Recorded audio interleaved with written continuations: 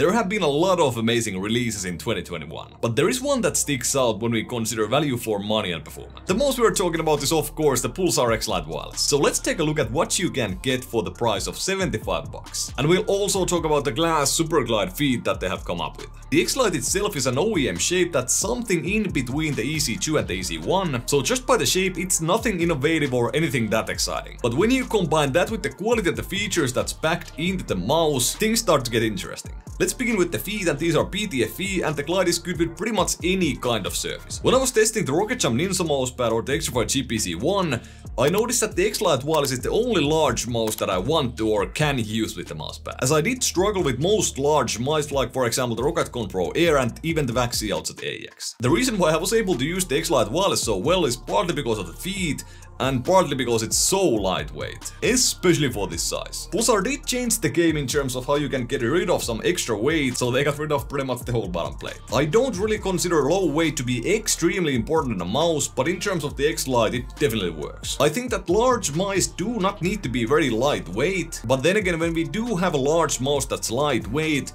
we have some benefits and there are basically no downsides. As an example, when you get your first small lightweight mouse, you will lack some control because of how small and how lightweight the mouse is. But because the Xlite is so large, you do not lose as much control. It's about 60 grams and in my opinion it's fairly well balanced. It's a little bit front heavy, but nothing that would absolutely bother me in game. Other than the weight, the build quality is also exceptional. There is no shell flex, there is no rattle, and there is pretty much no creaking. It does creak when you use a lot of force, but nothing that would actually happen in real use. The whole mouse is covered with these line-like holes or whatever you would call them, but they do not bother me as much as honeycomb holes usually do. There is absolutely zero side play on either one of the buttons, but there is some pre-travel depending on where you click the button from, and also some post-travel, but nothing that would bother you in game. The buttons are overall very light and easy to actuate, and the switches are the KLGM 8.0s, and surprisingly to me these are actually not that crispy and tactile as they usually are. So these do not feel that premium,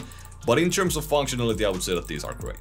The side buttons have some pre-travel, but they are crispy and tactile and they are actually quite heavy. They feel good for games and overall use. They are also well placed for my grip style and hand size. Moving on to performance of the mouse, and that's actually the most amazing part, as the wireless implementation for 75 bucks is absolutely flawless. There is no perceivable motion delay and the implementation seems to be exactly the same as on the Xtrfy M4 Wireless and the Addice Ace Wireless for example. The click latency is also very low, and that combined with the light and easy to actuate buttons means that these clicks are extremely responsive. Battery life is also fairly good, as the mouse lasts about 5 days with heavy use, and it has USB-C for that fairly fast charging as well. As I said earlier, it's an EC2 clone, but in terms of hand feel it's actually not that similar at all. The Xlite Wireless shape is somewhere between the EC1 and the EC2, but you can't really call it an EC1.5 either. It's high profile at 42mm, but luckily not super long at 122mm, so it doesn't feel massive by any means for my 19x10cm hands. It's very wide at 66mm, and in terms of that it's more like the Outset than the EC2. And actually overall the hand feeling is way more like the Outset AX than it is like the EC2. But this being an OEM shape, it just feels way less finalized and polished as the Outset AX. The side curvature is actually fairly similar, but the Outset AX just has way more hump, and it's far better for tilt grip, pincher claw, and for small and medium hands I would also say that for palm grip. Overall, the Outset AX has one of the best designs on an asymmetrical mouse I've ever seen, so I'm not going to cry too much about the fact that the Xlite shape is worse than the Outset AX. But back to the mouse at hand, it's a good shape for relaxed claw and aggressive claw, and for palm grip as well on medium and large hands. But you might feel that it's too large if your hands are quite thin because it is so wide. The shape works great for me personally, and it's a great match for the style of claw that I've had for the past 2 months. It's comfortable to have my palm rest on top of the mouse, and my fingers are quite far up front. I'm also aiming very well with it in game,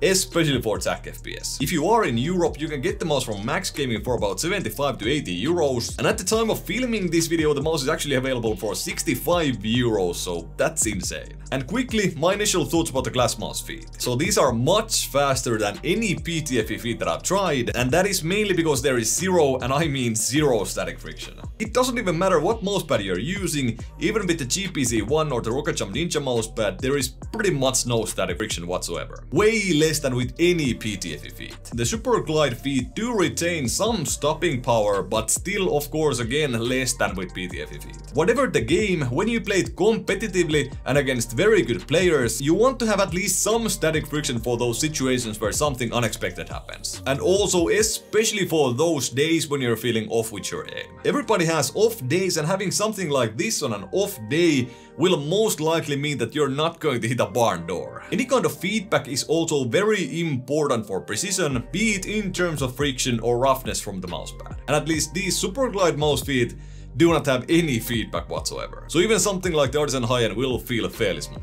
I aim well with these, and the lack of static friction can be nice for those micro adjustments, but then again I could get something like the LethalGamingGear MPC 450 and still have some feedback and low static friction for those good micro adjustments. So I just do not see the point of these. But I will use these feet more to get used to them, and I will give you guys my opinion later. Nothing more really to say, it's the best budget mouse of the year. Huge shout out to Pulsar, they did really improve from the first wide model they had, and now we get an insanely well performing mouse at $75. Check this video right here for the 3 mice that I aim the best with at the moment, and this one right here for some information about my new main grip style. That's pretty much it. If you enjoyed the video, hit the like button. If you enjoy my content, hit that subscribe button, and see you in the next one.